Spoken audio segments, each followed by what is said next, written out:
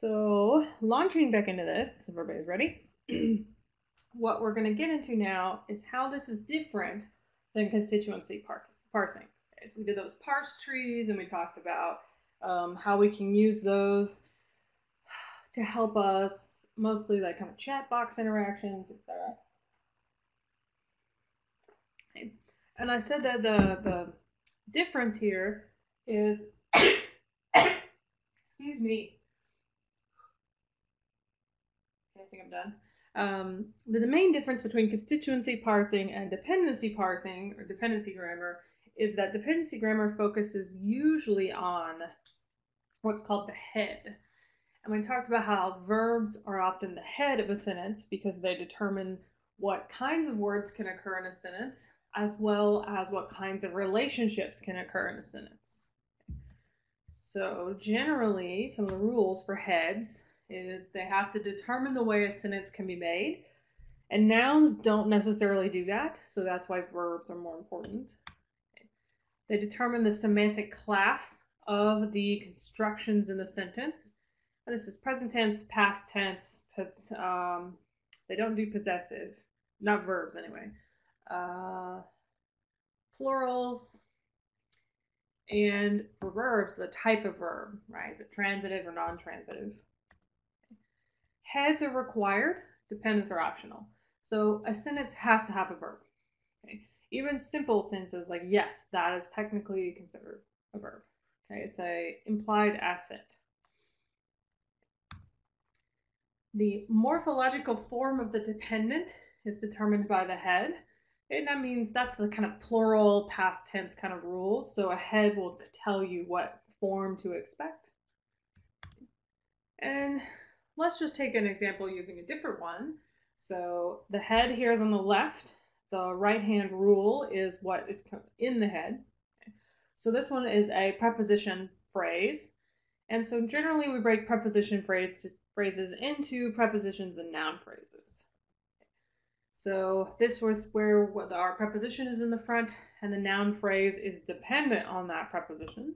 And that's really common from the I shot the elephant in my pajamas. So the in my pajamas is a preposition phrase that is dependent on, that noun phrase is dependent on that preposition.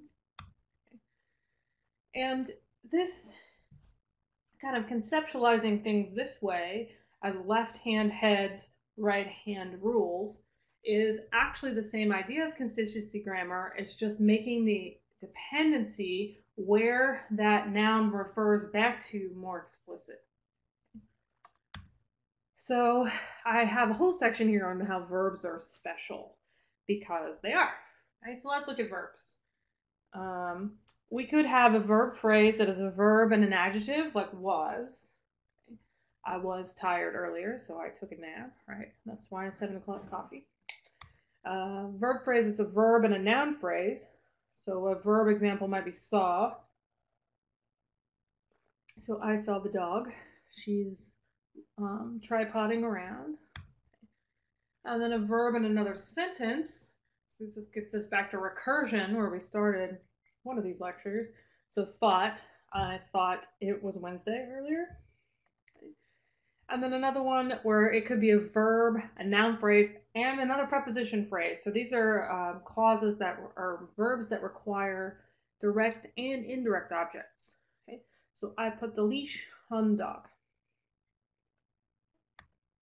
So here's some examples below. I made them up as I went, but the squirrel was frightened. So that's a verb and an adjective. Chatterer saw the bear. It's a verb and a noun phrase. Chatterer thought Buster was angry. Verb and a sentence. Joe put the fish on the log, which is a verb, a noun phrase. The fish on the log, preposition phrase. And this is why often verbs are considered the head. And they're special because they have all these explicit rules about what can and can't come next, depending on the specific verb you pick. So in reality, what's happening is the specific verb is driving what's happening here, not just the fact that it is a verb. So just some general rules, like things that you learn, right? Was can have an adjective, saw can have a noun phrase, thought can have a sentence, put can have both. And that seems like it's probably a lot of weird combinations. Like, oh my God, I'd have to go through all of the language, the target language, and um, hand code all of these. But thankfully, we've already kind of given them labels. So each one of those verbs is a special type of verb. And there are rules on what can occur with their complements. Okay. So we could say they're constituents. This is one of the problems with this field, is that we've borrowed terms from linguistics, from psychology, from computer science. So technically the words that occur with verbs are considered complements, but we've been calling them constituents. It doesn't really matter. Okay. Um, I like calling them slots because there's a slot the word fits into, and that's just kind of an appealing metaphor.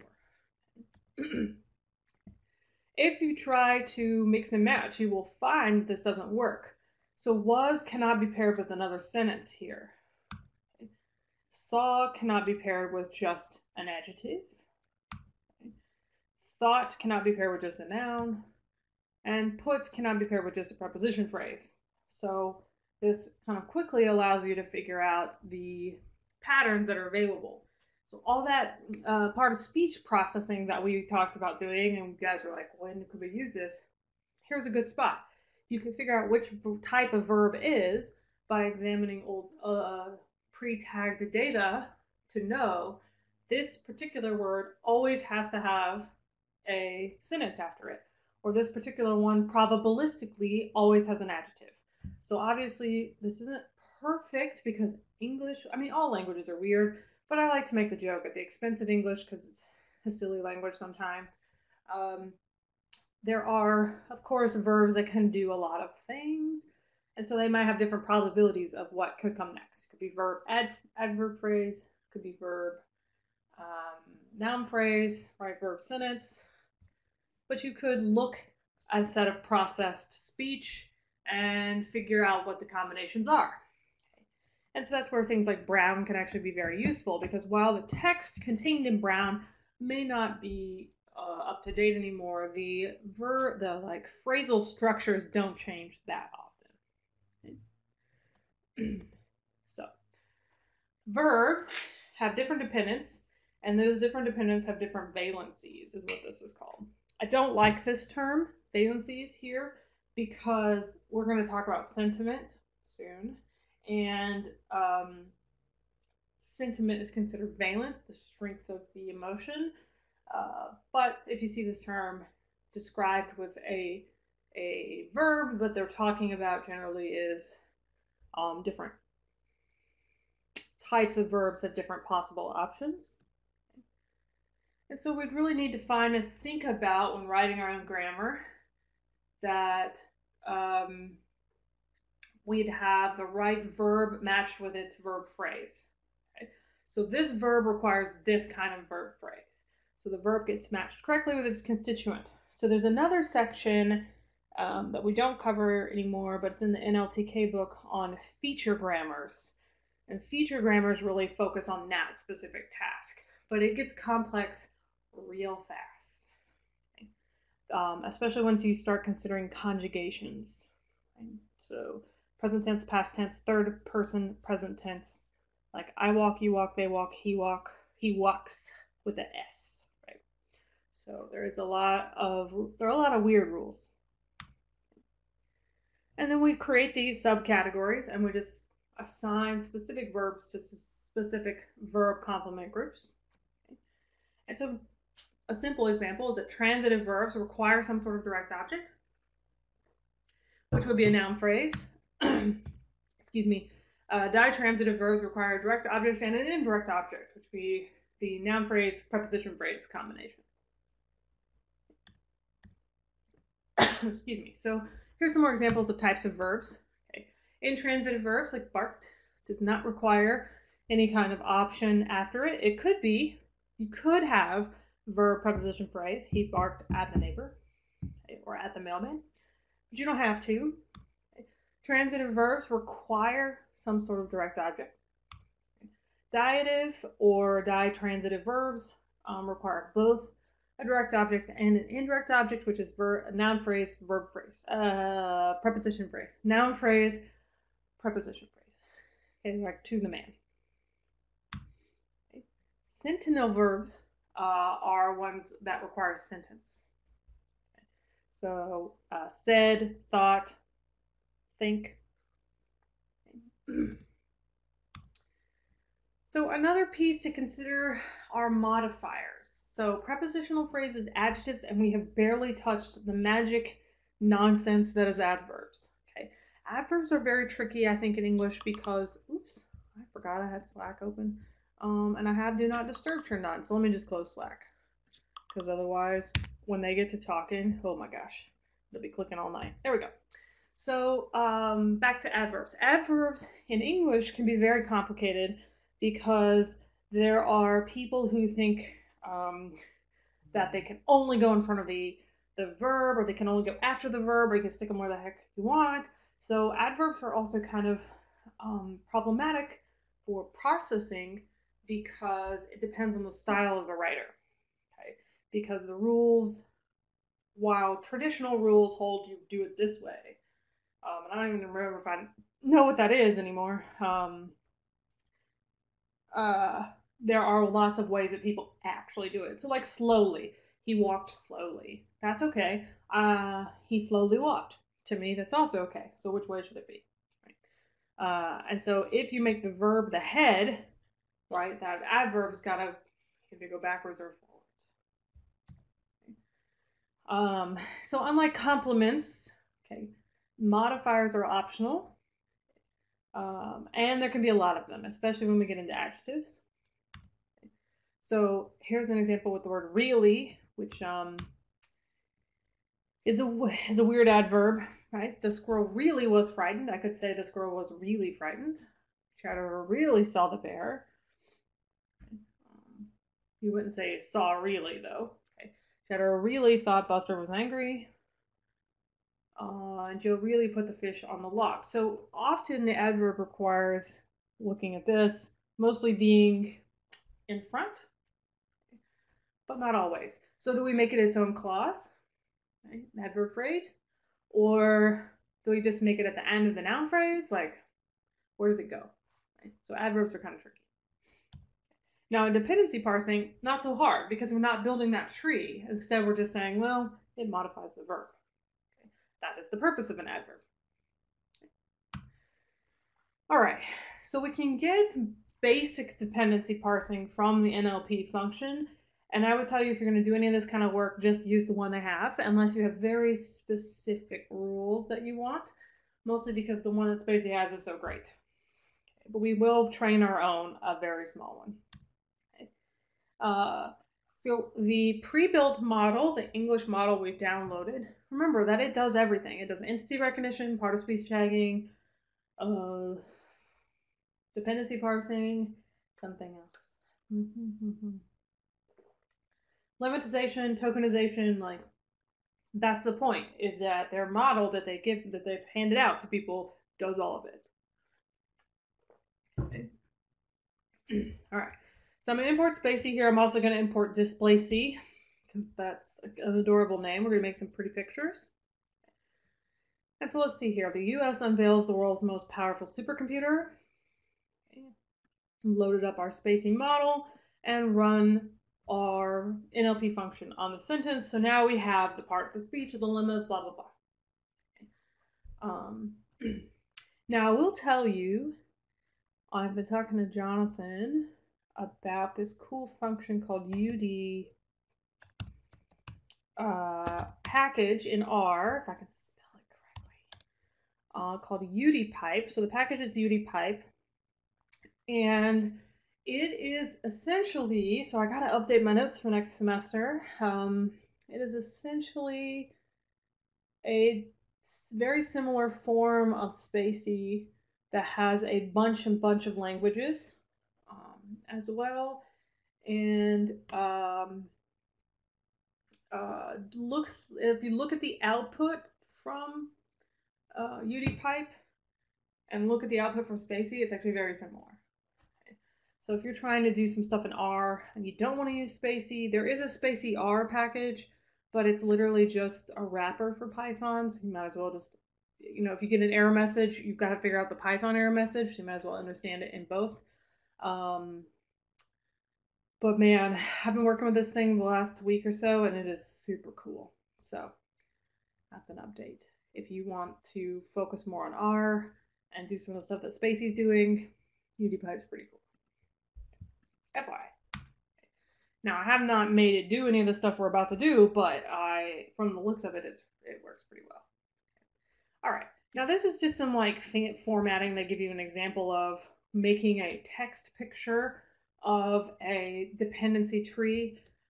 This is just mainly for show, but for each token, print out, and this kind of format here allows you to kind of fill in. So for each one of these pieces, it's going to fill in. So token text will go in 0, the tag, the part of speech tag in 1, the dependency tag in 2, the head text. So the head of the piece, the next one out, and its tag as well. So what we see is that world modifies US, world also links over to unveils, supercomputer links to world, it's possessive, powerful links to most, supercomputer powerful, supercomputer is considered the root in their sentence, okay. And then a punctuation. Let's look at that in a more visual way. Okay. I love Displacey. It's cool. It's pretty. Okay. So one thing to notice when you're doing this on your homework, okay, this. Markdown chunks. Sometimes, like, let's say if I run this, I don't know how long this will take. We'll see. So this happens every semester. So put a note. Could not find file shift. What are you doing to me? Please hold.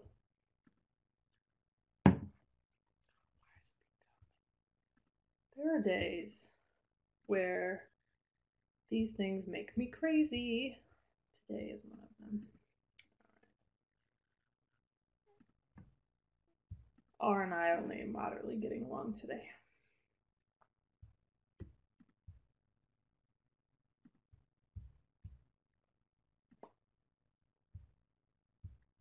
All right, back to this example.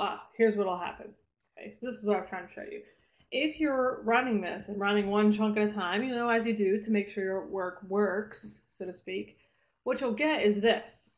Okay? That's okay, because that is just how it's going to display inline. So Displacey doesn't, it'll display inline in Jupyter, I think, don't quote me on this, I haven't tried it. But in Reticulate here, it just prints out the code for the picture. That's okay. When you hit knit, because you have this results equals as is, you'll actually get the picture.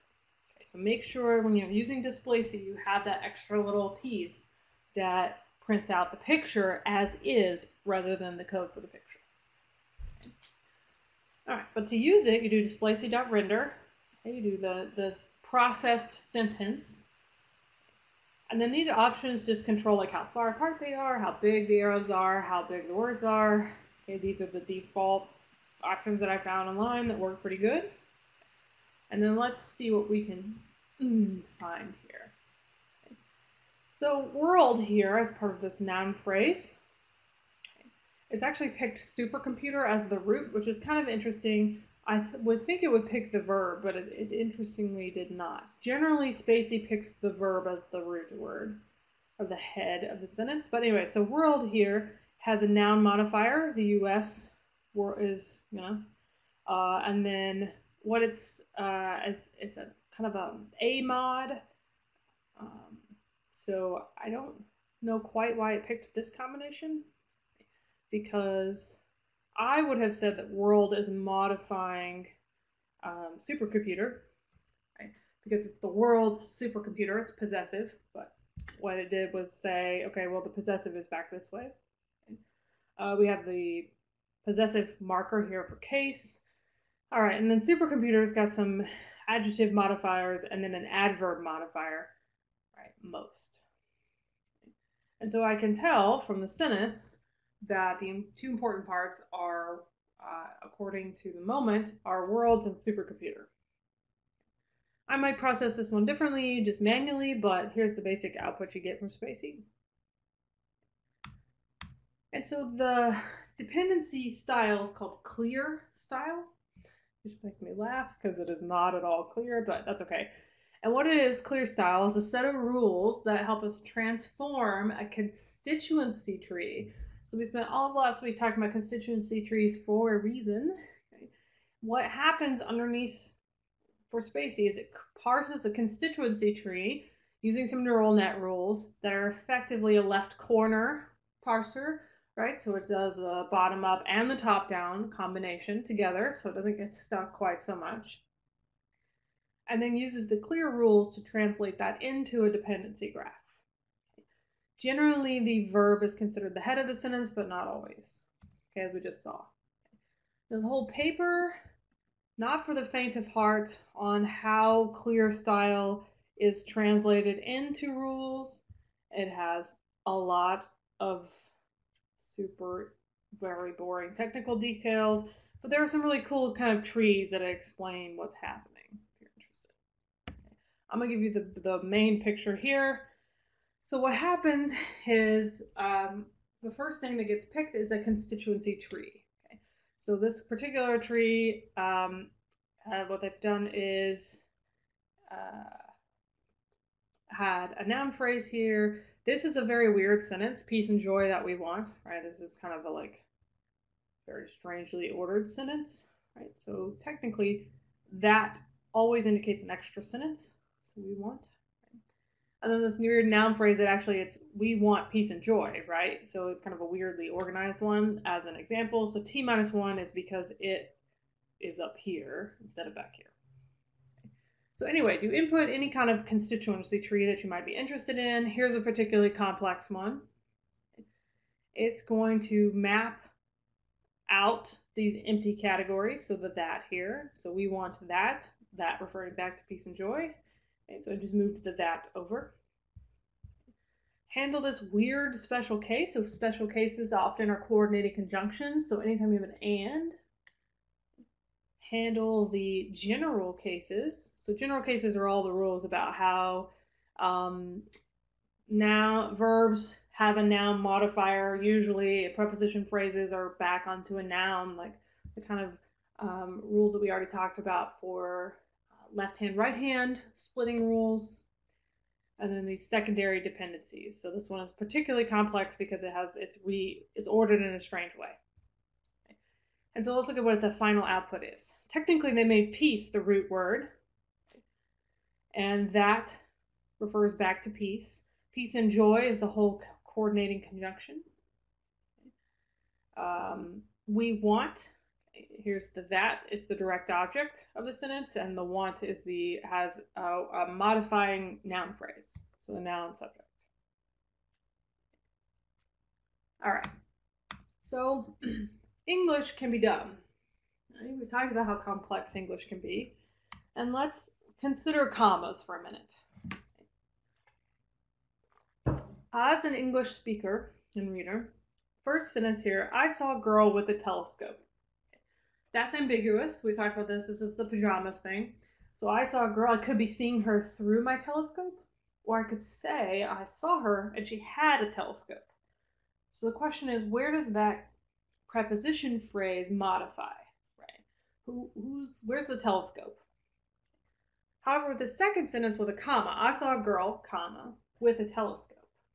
That makes it pretty clear that I have the telescope. And I saw a girl with my telescope is basically what's happening. Let's see how Spacey parses this. So sentence number 1 here. Verb, here's our root right here. So the verb has an in subject. So in subject to me means the noun phrase that's modifying the verb. Okay? Or the noun phrase associated with the verb. It's not really a modifier, sorry. Associated with the verb. Saw, what did we see? Well, we saw the direct object, girl. The direct object has a determinant attached to it. Okay.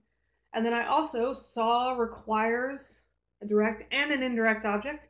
So here's the indirect object for the prepositional phrase. Okay. And then the prepositional object and its determinant. And so in this interpretation, I saw with the telescope, because this prepositional phrase is attached to the verb, right, it's implying, because the verb is got in a subject, it implies that I saw her with a telescope, because the dependency rule here is basically I saw with the telescope. Because instead of with being attached to girl, with is attached to saw. Okay. And so you could take out, I was going to hold my hand in front of the screen like you could see that. You could take out the girl I saw with a telescope, and people would be like, what did you see? But then, because this saw attaches over here, that implies that you are doing the watching. Okay. Now, in reality, this sentence is pretty ambiguous.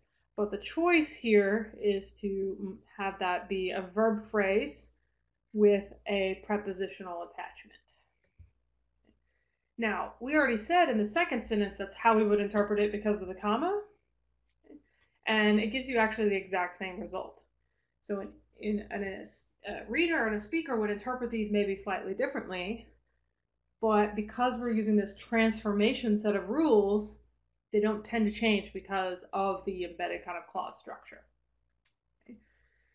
So, these are good systems, very good systems, but they're not perfect. They don't perfectly capture what people actually do.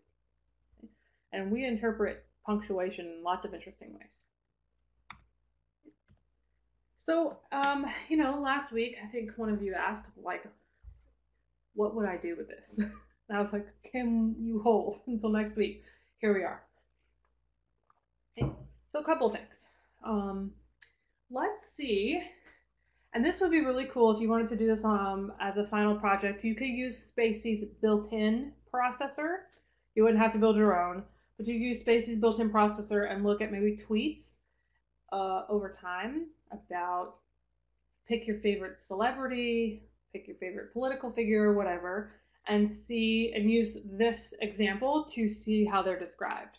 So especially if you could find a way to look at people who've had to do random apologies lately, like they've said something insensitive. I read too much BuzzFeed, but you could look at the adjectives that are used to describe people over time.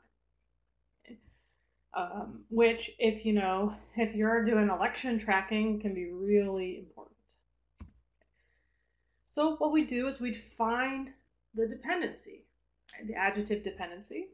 Okay. Because knowing the adjective is in the sentence doesn't necessarily tell you that it's modifying that particular named entity. And I'm going to use Harry Potter as an example. So, what words around Harry change from the first book to the last book? So I'm going to do Philosopher's Stone versus Deathly Hallows. Okay. And I've transferred that from R into Python. And I just brought over actually the first 5 chapters. This is chapter 1, but it's actually the first 5 chapters. And that's just so that we won't be here all night because especially the last book is quite long. Okay, the first book is kind of short, actually. The last book is basically 2 novels in one. Now, when you do this kind of work, what you want to do is have one big string of text. I could do a loop and process each chapter separately, but instead I'm just going to be like, here's all of the book. And to do that, I'm going to use a join feature. We've used join a bunch, but this basically slaps together all of the chapters by sentence with a space in between them. And I just ran NLP on it. Now, here, what we're going to do is count. So I've imported the counter function because you would think Python would have a good counter object, but it doesn't really. So this counter object kind of works like table in R. I'm going to start with a blank list of words. So for each sentence in the book, because I told it to process all of them at once, so I'm going to think about sentences one at a time. So for each sentence, then for each word, if that word is Harry, find its children. Now, children here are words that are tied to that word as a dependent. And so what that means is it's a modifier. It's linked back to it. So if the word is Harry, for each of the childs attached to that, because there could be multiple ones, dump those into our list. Okay, so for each sentence, look at each word. If that word is Harry, what word is related to it? And then you can print that out using the most common function, which is part of counter. This is actually like NLTK's frequency distribution function. Now we didn't do any kind of processing on this, so unfortunately what we do is get a lot of possessives and a lot of punctuation. But in book 1, which you see is and, okay, so he's part of a list of people. That list also being with Dudley. And if we get down out here to some of these adjectives, we've got poor, little, off, see, like, believe, spent. Okay. And so I could take mainly this list of particular adjectives and nouns that are tied to him. So let's see if that changes for book 2. Oops, sorry. Still got a bunch of punctuation, but now we still see he's part of a list. But now real time, his, true, abandoned, summoned. Okay, I don't know what the C is, just probably a weird book thing. Nodded, interesting. So some of the sentence processing is being weird. 7, confused, suggested. So we can see that a lot of the things are very different. There's also a lot more. Okay. And so in that first book, there's a lot of description. Right? Harry's still the main character of both books, but like the first one has a lot of like explaining the world, building the world for you. The last book is a lot more action. And so what we see is that he's involved with more nouns and verbs and adjectives than in the first book. Now, if I were doing this, like I said, for kind of, it's not really sentiment analysis, although I guess it kind of is. This could be a really cool way to think about how things are described. Okay. Especially if you're trying to capture trends. So, every once in a while they have these like celebrity is over party kind of Twitter hashtags. It'd be interesting to watch and check how those change and what words are being used over time, because some people use them sarcastically and some people don't. And so just having that sheer number of tags doesn't capture what's actually happening. All right, so let's try training our own, and I'll tell you it's still like just as bad as the entity recognition. Personally, it's a little bit easier in the sense that this one uses words instead of characters, so that's a little bit nicer, but in general it still kind of has that same complex structure. So first, break down the sentence that you're going to use as training data into a little brain fart. Tokens. Okay, so we're going to use this sentence: they trade mortgage-backed securities. And it's important to realize like how is Spacey going to break that sentence down, because that's how we need to train it. So I just told it to print out how Spacey was going to break this down, and it's got some periods and dashes, and it's good to note that they're their own special token. Okay, they don't get added to the other tokens. So I tried to make a graph here. It's maybe not the best graph. So we have they trade mortgage-backed securities. So they is word 0, trade is word 1, mortgage is 2, dash is 3, base 4, 5 securities, 6 punctuation. Do not forget, Python is a 0 index language. Okay, I don't think I've said that in several weeks, so don't forget. You have to start with 0. The next thing I did was label the the type of word in relation to its dependency. So I started by making my verb the root word, and that's how you label it, as root. And I was like, well, it's got to have a noun phrase. So they, so this is the end subject of the noun subject of root. Mortgage-based is kind of a weird one. It's a compound phrase. So compound punctuation. Based is a noun modifier. So this whole thing is actually basically an adjective on the direct object here. So securities here, it's a noun, but it's a direct object. So what do they trade? Securities. And then the punctuation is almost always tied to either the root. Here I tied this punctuation to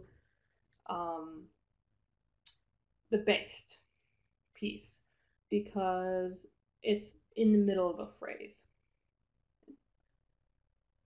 Then what you do is, so we've added these, we've added the dependency labels. And when you see the training data here, this will make sense, but these are the DBPs, the dependencies. Then you have to add the numbers. So where do those arrows point to? So as I'm going here, the first item is tied to item 1, right? So we went from item 1 to item 0. So for this slot, for the 0th slot, I would say it's related to number 1. Okay. Number 1 here is related to itself. Everything is moving away from it. So that makes it the root. Okay. That's not the only time that happens, but generally the root word is only related to itself, so it gets a 1. So far we have 1, 1. 2 here is tied to 4, so I put 4. 1, 1, 4. 3 is tied to 4, so 4. 4 relates to 5, so 5. 5 here is coming back to 1, so another 1. 6 here is coming back to 1, so 1. So what did I do? 1, 1, 4, 4, 5, 1, 1. Okay. So we have 7 items to label. Have to have 7 dependency labels, subject, verb, noun, stuff, and then 7 numbers. So we call them the heads for the numbers. So here's our numbers: 1, 1, 4, 4, 5, 1, 1. You are telling it where to draw the arrows. Dependencies, you're giving them the label.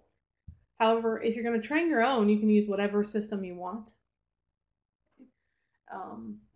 So you could decide, I like compound is one that I think I made up. And so what that tells me is this first item here, the first item, they, is tied to the second item, trade, and is the subject of that verb. The second item, which is number 1 in our system here, trade, is the sentence because it's the root of the sentence because it's only related to itself. Okay, it's the first slot, so 0th slot, the first slot, it's only tied to itself, so the arrows are only pretty much going out. Okay. Etc. So how does this look when we write it all out? Okay, so let's look at one whole piece here, and then I'll show you a way to cheat. Okay.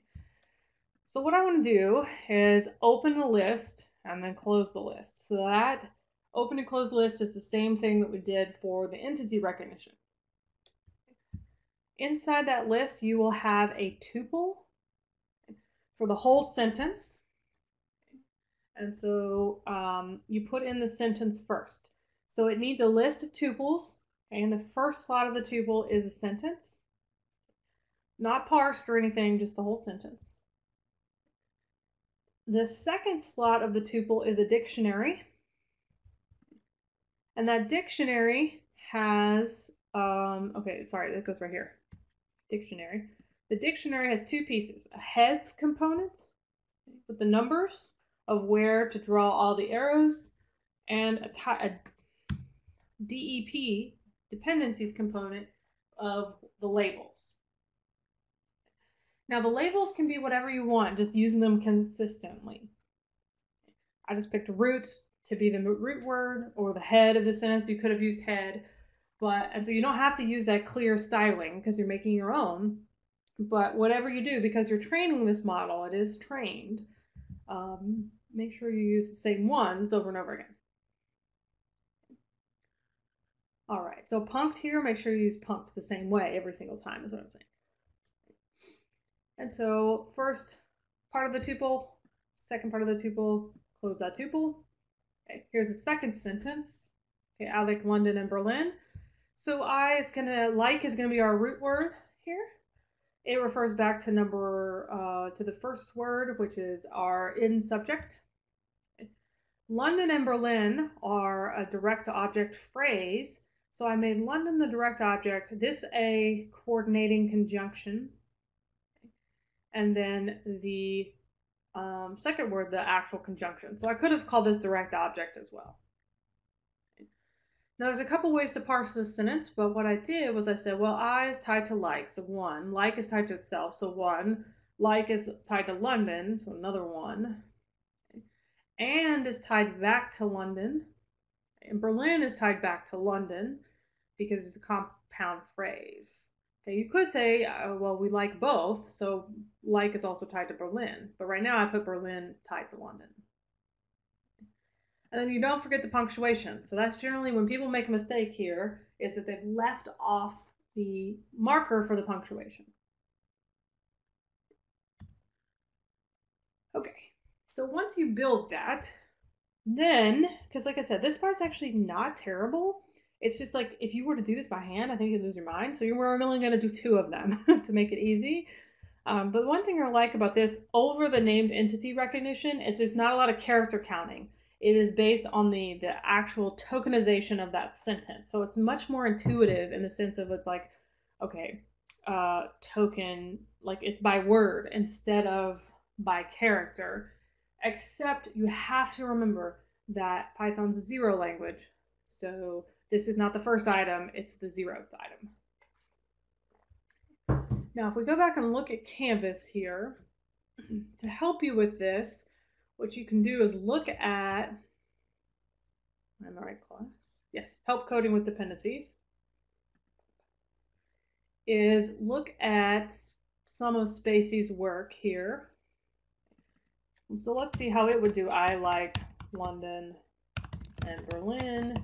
Okay, take off this punctuation 1 or you won't get the right answer, and then hit enter. Okay.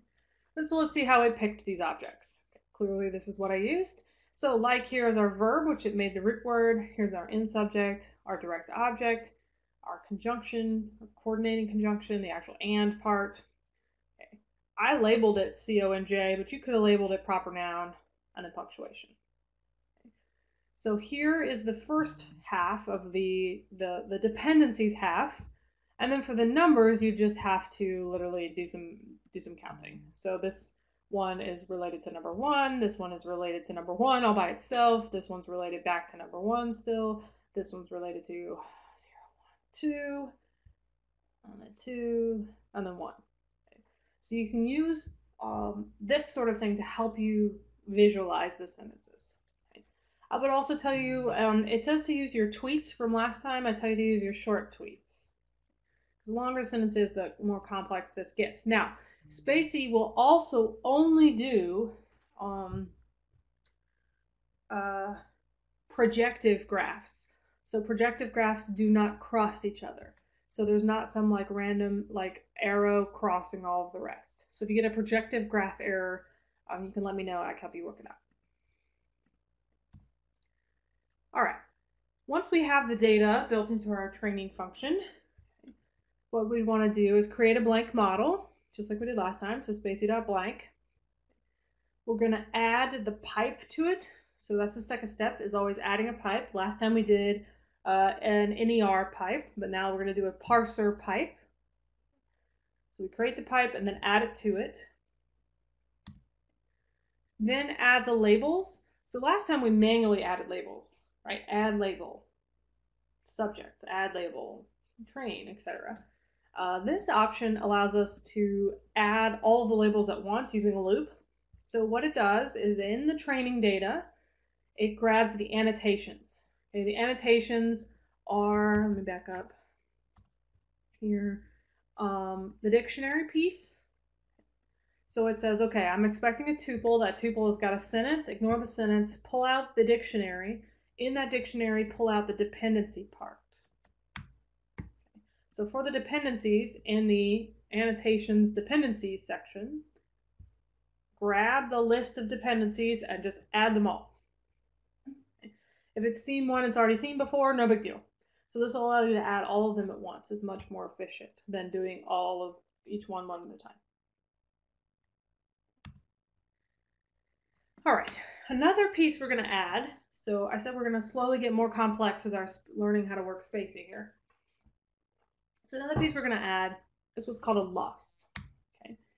So we can look each time a model runs. Now losses can apply to any kind of model that gets trained over and over again. So any kind of, usually you could do this for any normal machine learning model actually, yes, but especially useful for neural net models. We have some sort of training data. So we just talked about having the dependencies and the heads being labeled.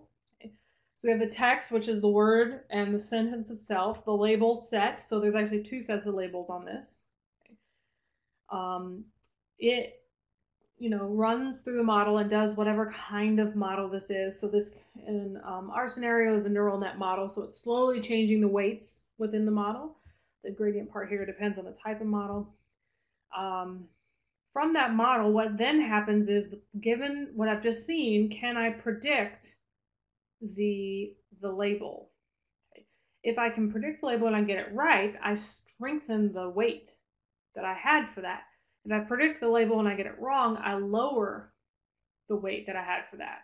Sometimes this is called back propagation. There's other algorithms, but back prop is pretty popular. And so it's exactly the way people work. Well, okay, not exactly, but it's in the way that I hope that our new dog is learning, because man, he is a struggle bus, right? Very stubborn. So, he gets something that he wants, he strengthens that behavior. He gets something that, he doesn't get what he wants, he strengthens that behavior because he's stubborn, but in theory, he should lessen that behavior. That's how most of these models work. If you get the answer right, you add more weight to it. If you get the answer wrong, you move the weight down. And then you have an updated model, and then you just run more and more trainings. So the loss function calculates how much that gradient piece is training. So what is the difference between the example and the expected output, or basically how much is it moving those weights?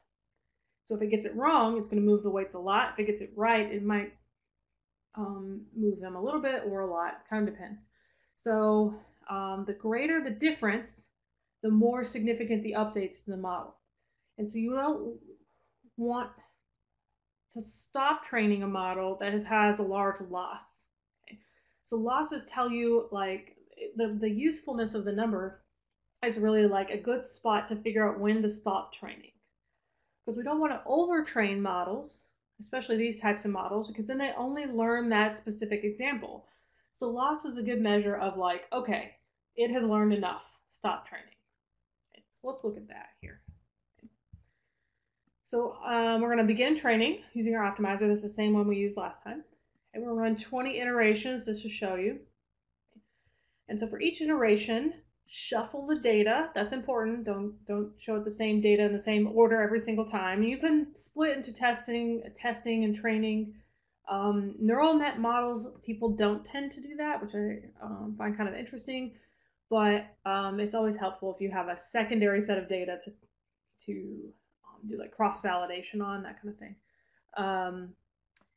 But most people train and test on the same data for neural net models specifically. Okay, because I remember talking to some folks when I was learning Keras, and I was like, you don't split this data? You train it on everything? What's happening here? Apparently that's pretty normal. So FYI. But shuffle. We're gonna save a list of losses, or I'm sorry, this is a dictionary of losses. Okay, because I could do multiple loss parameters. So if I'm trying to train NER and a parser, I could look at how much my NER has been trained and my parser has been trained. So we're going to create a dictionary. We only have one piece, but we could have more. All right, so for each text and its annotations, so for each sentence and its heads and dependencies, we're going to update our model. Here's the sentence. So notice this little tuple of the sentence and its annotations. We're going to begin training with our optimizer here and tell it to print out the losses.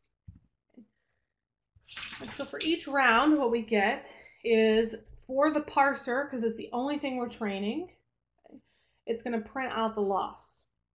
An individual loss number is not super useful, okay, but these are kind of the range you normally see them in for neural net models.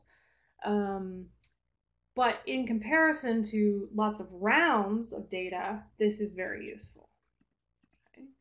So what we can see here is that it starts high and then at the end is low. That's good. Okay? You don't want to see losses that continue to increase. That's a really bad sign. Okay? You want losses that start high and do this kind of exponential power function where they slowly taper off. Now, depending on how complex the data is and how much data you have, it might kind of bounce up and down. So what we see here is it's 6, 5, 4, 3, 5, 4, 3, 3. So ups and downs are normal. So over many training runs, it will smooth out this exponential curve if it's going well. And you'd want to stop when it levels out. And so I don't have a number for you here. I'm sure someone has come up with a number somewhere, but I think it's probably not the most universally useful cutoff, much like p equals 0.05, right? So the little bit I have done this, what I tend to do is just kind of wait and see. Like, okay, let's try 20. Okay, I only really needed 5. Erase that model, let's do 5. Okay. And so here, while this 2 is a little questionable, like, okay, is it leveled off? Is this 2 a random one? So I might try running 30 instead and seeing if that's truly where it's leveled off. What you don't want to run is run 200 and have it level off at 15, because 15 runs, because then that implies that you've overtrained the model. And why is overtraining bad? As a reminder, it will only learn those examples. Okay? So you want it to learn just enough so that it's still generalizable. All right, so we've trained our model. Now let's see what it does with a sentence. So our test sentence here is I like security. It's a very simple little sentence. And I told it to print. So here's another way to tell it to print the dependencies. I still think display C is so much better. And so, hey, that works pretty well. It's a, like, which like is a word that it saw in the London sentence. I is its subject modifier. Securities is its direct object modifier. Cool. And so because we're using such a small training data set, you'll want to make sure that your test data includes some of the words from above, okay? Especially the verb. Okay? Otherwise, you might get something crazy, but that's okay. It's a learning experience. All right, if I want to save my model, I can just save the model, so NLP to disk. Okay, that's useful if you've run 100 training rounds and it took 8 hours. You want to save it so you can load it later. You can also, I don't know if I have it in this lecture, if I have this in another lecture, but you can also save models in each round. So as your models get more complex and you get better at this, I think I'm thinking of another class, the 540 class. But when models take, if each one takes an hour to run and you don't want to have your computer crash in the middle of it, you can actually set it in the saving model thing in the loop of training, so that if something crashes, you can go back to the previous model. Okay, so saving models is really useful if you're going to run a bunch of them. And you can put the loss number in the model name, so you can pick the one with the smallest loss. All right, so let's do one more example, and then hopefully this will also get back to that question of what can I do with this. Okay. So you don't have to use the clear style markers. I just explained to you what they were because that is what Spacey is using. So it's helpful to know what those are. Okay. If you're going to train your own model, I don't care what labels you use. I don't even care what language you write them in. Just be consistent. So we could create our own system that explores the relationship between actions and maybe places and descriptions. So this would be kind of that same idea as Twitter, but it's going to be infinitely more useful. So this is from their website. It was either from the book or their website. But what we've got here is a training data. So there's things that you say to, this is the stuff that my dad would say to his Android phone, like, find me a hotel near the beach, right? Show me a restaurant that's open, which, none of this right now is super useful. But what we could do is use our own embedded system to create essentially a summary of either what people are searching or a summary that we then feed into our algorithm that gives them the answer. Okay. So find a cafe with great Wi-Fi. Okay.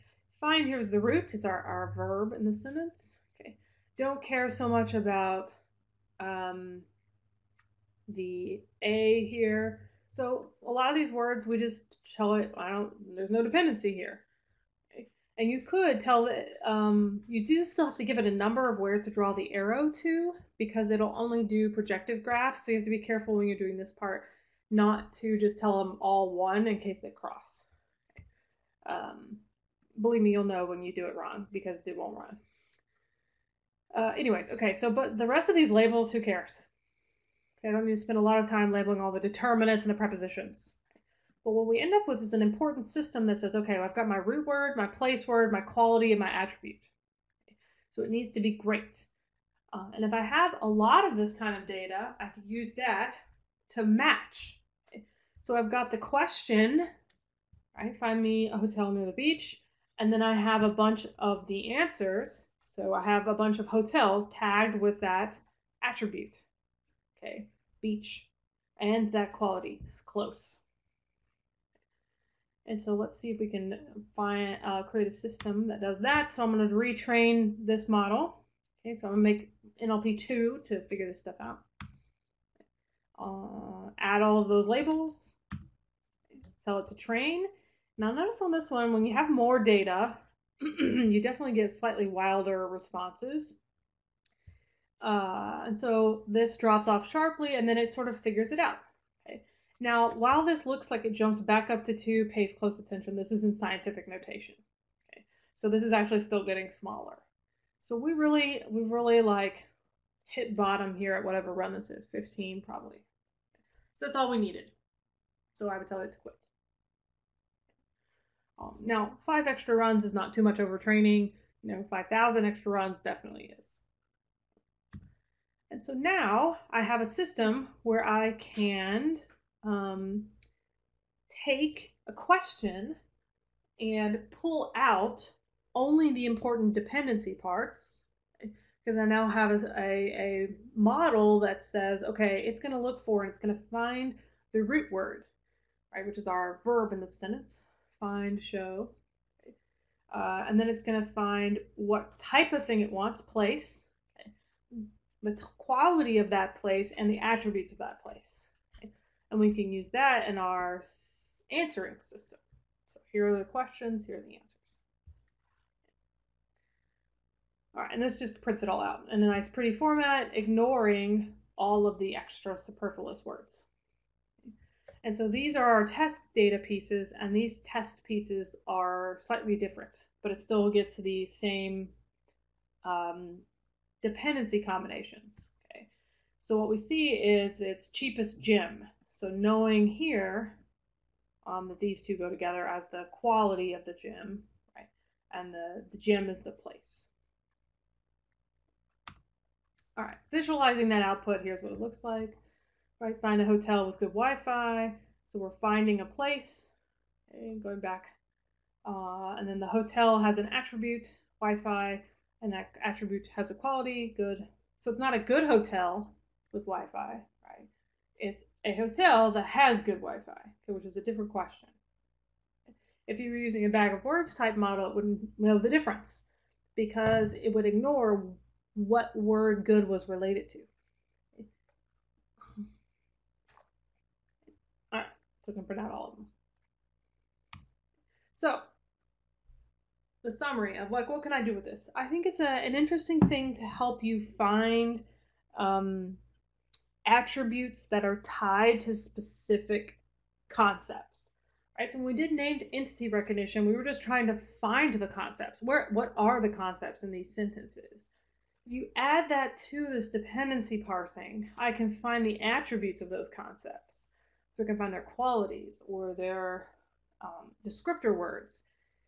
Because a hack solution for that is to just take your sentence, parse it, find all the adjectives. Sorry, not parse it, part of speech tag it, find all the adjectives and just count them all up. Okay, that's a crude system because the adjectives and nouns, it depends on where it is in the sentence. Right? If I just count the number of good versus bad adjectives, I don't know if they refer to my specific noun I'm interested in or not. Right? And so it could be that, let's say you're looking at tweets and you're following how people feel about, let's try not to go political today. Let's see. How do people feel about the weather? Okay. But often what people do is take a bag of words type approach. We just count up all the adjectives and show, like, here's all the positive words, here's all the negative words, which we'll do here in a couple weeks. That loses the context of the sentence. So one of the biggest criticisms of those types of models, like topic models, is that the context is ignored. This allows you to add context, which can be pretty crucial if you're tracking trends in especially attributes. Okay. So hopefully that gets back to your question from last week of what would I do with this. All right, scaling up. That's hard. I think, if you're going to do this, honestly, Spacey's built-in system is pretty good. You just have to kind of tweak it to work for you. It's really hard to scale up because there are so many different types of grammatical constructions. It might be easier to write a system that kind of takes Spacey's output and converts it into something that you wanted to do. So you could use their built-in model and then basically say, if this dependency exists, change this to the word quality or something like that. Because the training data is pretty laborious to make. Right? And the ambiguity, although for the we've talked about the ambiguity of where like prepositional phrases go, but if you're just interested in following simple dependencies, that doesn't matter so much. Right? It's okay if that prepositional phrase doesn't get stuck to the right noun, because you're more interested in just the general sentence, adjectives, that kind of stuff. So a problem for people who care about this very detailed specifics is that ambiguity issue. Right? So as the number of possible combinations or constructions or noun phrase, verb phrase combinations expands, the ambiguity also expands. So there's a chance you're going to pick the wrong dependency. I would say in general, when you average over lots of examples, that happens less. So as you have more and more training data, you can kind of work that problem out, because these models learn very well. And so you can look more at how dependency parsing works. There are a couple of famous group examples, like the Lexical Functional Grammar Pargram, that is not a typo, project, head-driven phrase structure grammar, lexicalized tree adjoining grammar. They have very exciting names, as you can tell, to kind of learn more about like where these systems are and what they're doing with these systems. I personally also think that Spacey's Prodigy website gives you some really great examples. Don't just Google Prodigy. You end up with the band, although I'm still very sad. Yes, you are right. They are this is how you can tell that academics wrote it, right? Is that look at these names. What the heck? Yeah. So Prodigy is like Spacey's like AI modeling tool and has some examples of how all this stuff works together. If you want to learn more, I think their website explains pretty well, and they have some cool videos on how to use their stuff. Right. So what I would do, that's what I would do. But some other things that you can think about is a way to expand this might be to use some probabilistic context-free grammars. Okay. Because what Spacey's doing, like I said, is transferring the constituency grammar straight into dependency grammar, okay, using this set of rules. So it assumes that their constituency grammar is correct. And constituency grammar has its moments, right? We talked about sometimes it attaches phrases in the wrong places because of those recursive rules. And so their solution is often what is called a probabilistic context-free grammar, which means that each rule has a specific probability. So as it's learning, it learns those probabilities, and then when it hits something that sort of matches, it uses the probabilities to pick which one it should be. And so that's better than assuming that every phrase structure combination is equally likely, because that's not true. Okay? And that's really what neural net models shine at, is understanding those underlying probabilities.